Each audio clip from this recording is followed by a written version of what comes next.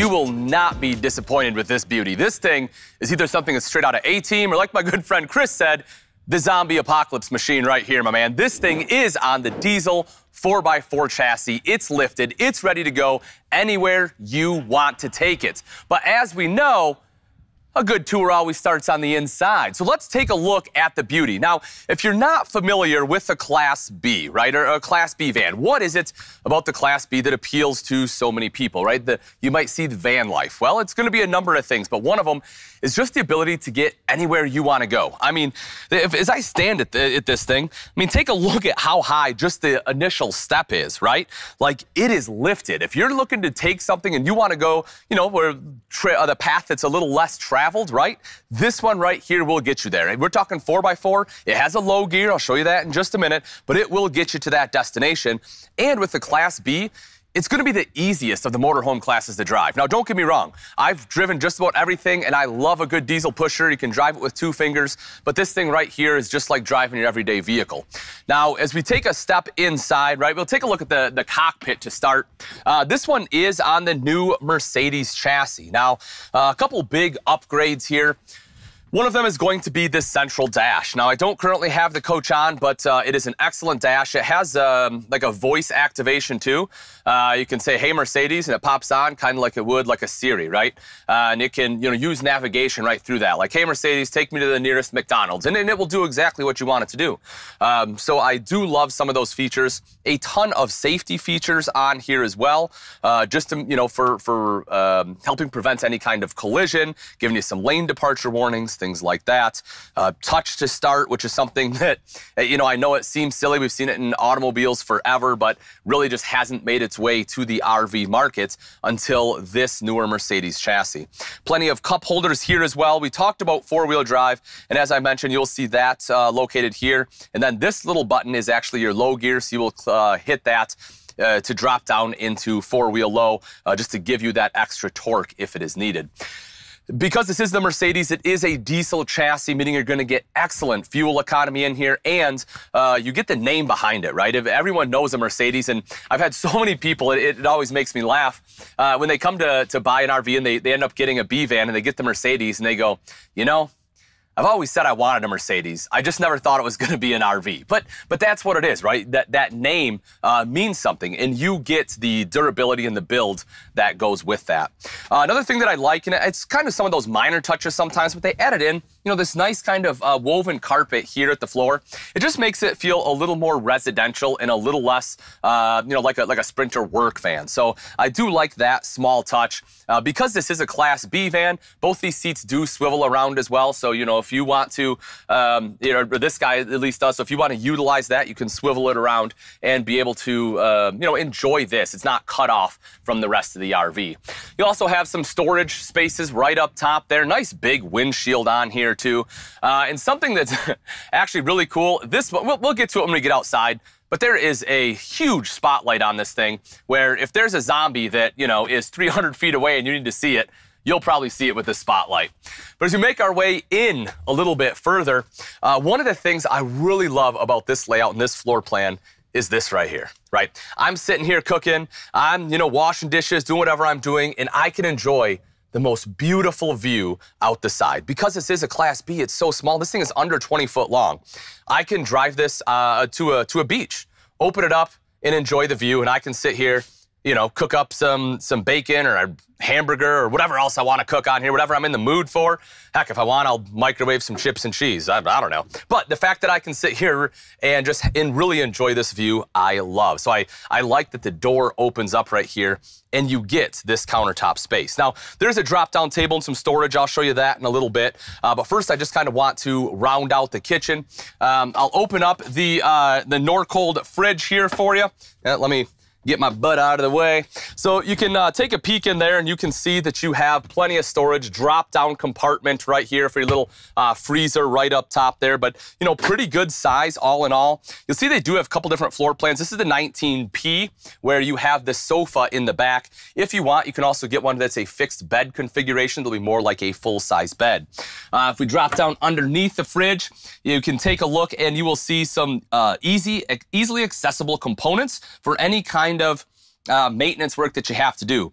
One of the big ones will be your water pump. It's always a good thing to know where your water pump is, whether it's for winterization or if it is for just replacement. You'll see that is very easily accessible, and you will see the water filter on there too, which I love that it comes with it. So again, if you are somewhere where it may not have perfect water, which is, in all honesty, more places than not, that filter will certainly help. And then right up top, again, if I'm making chips and cheese, that's the place I'm gonna do it. Nice big vent fan right up here to help get all those smells out. The bathroom, this is always one, especially if you're new to a Class B, people just may not fully understand. And so let me kind of show you the bathroom in here. And this is very common in a lot of Class B vans, as well as truck campers or slide-in campers that go in the back of a pickup. That's what they call a wet bath. And a wet bath is an all-in-one, right? It is your toilet, it is your shower, it is, in my mind, efficiency. But that being said, I'll take a seat in here just to kind of show you. So as you can see, it's not the biggest space ever. And then that's not uncommon in a Class B. This is a very common space to have. But what I do like that they did is if you take a look right up top, you will see that the magnet, right, when this door is closed, closes right here. And, I'll kind of show you with this door, right? And that gives you a decent amount of space to be able to walk by. But if you're in here and you want a little more space, it actually locks open like that. And it just gives you that little extra bit. And when you're talking about wet baths like this, and it is a smaller space, just that extra inch that you get really does make a difference and lets you maneuver a little bit easier. You also see a rod that's built in. So a lot of people in a van may not use the shower. That, again, not uncommon. But a lot of people will put up a rod for clothes, and that's exactly what you have here.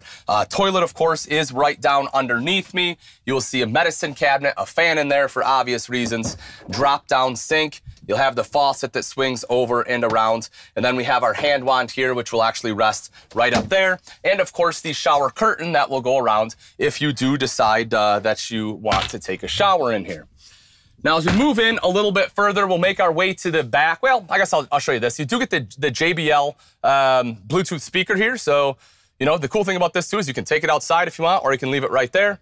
You'll get your touchscreen panel. This is super easy to read as well as operate. You can see all of your tank levels, tank heaters. That's a big one. If you're looking to do a little bit of cold weather camping, I know that's a question I get a lot on Class B vans because a lot of them just don't have the capability, but more and more people are starting to pick up on that, which is why they put the tank heaters here in the Sanctuary. But everything you need to access will be right here at this panel. Super simple.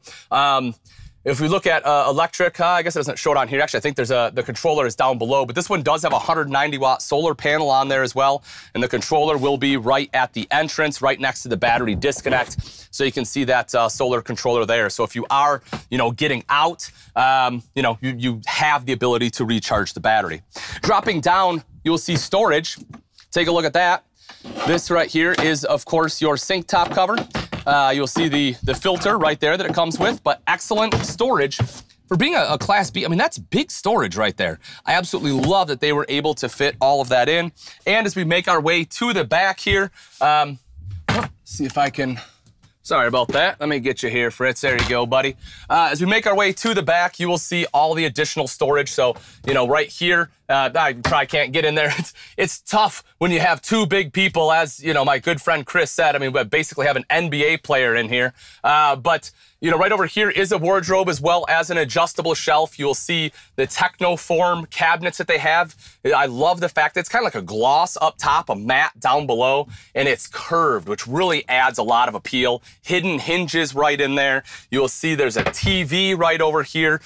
You have the side sofas and the rear sofa. And as I mentioned, this one does drop down into a bed. You'll also see roller shades here. And of course, more storage. I mean, they did a really good job. Right up there is your Truma control. This one does have the Truma Combi unit on it for your water heater as well as your furnace, really simplifying things. AC unit right up top, plenty of LED lights in here as well. But when we go to the outside, I mean, again, I love the inside. I love that you have the space, how bright it is. It really lets you get out. But where I think this thing really sets itself apart is out here, if nothing else, just purely on aesthetics. This thing just looks awesome. But this is a drop-down table, if you so want. Also has electrical outlet and USB ports there. A little bit of storage right under here, if I can pop that one up. And you'll see that you have a net right underneath there, that nice big step, which helps you get into the RV again because it is 4x4 chassis, and you will see that that is lifted.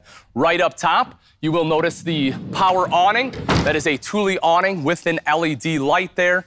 This one also, speaking of Thule, you can see it right around the back. It also has the bike rack here and the ladder. So if I open up the back, if you do open it, please make sure you don't hit yourself with the bike rack. But as we open that up, you will see right back here is the retractable ladder. So you can take that out. It actually has a magnet. Really neat thing about that is you can mount it basically anywhere on this RV to be able to access anything up on the roof, which is pretty great. Right down underneath here, we have our hitch, 5,000-pound hitch. You'll see your 7-way plug. So if you need to tow anything behind here, again, I've seen a lot of people with Class Bs that will tow another trailer behind them because, you know, maybe the whole family wants to go camping. So they tow, you know, like a small little travel trailer behind them, maybe something like that illumination that we saw earlier. You'd be able to tow it behind here, no problem, and be good to go. Coming around to the off-camp side, again, you can see the lift on there and the nice off-road tires, super rugged. Absolutely love it. One of the cool things I want to show you, well, adjustable seats, but come up to the front a second here. Let me show you this. Try not to get blinded, but I talked earlier about the spotlight. Take a look at that thing. Flip that guy on. It is super, oh, is it not on? Well, what did I do? All right, I must have turned the coach off, but there's a really bright spotlight up there too.